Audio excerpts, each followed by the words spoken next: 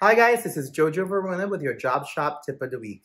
This week's tip is a reminder to make sure that your voicemail is set up, your messages are updated, your inbox is clear, and the number provided is correct.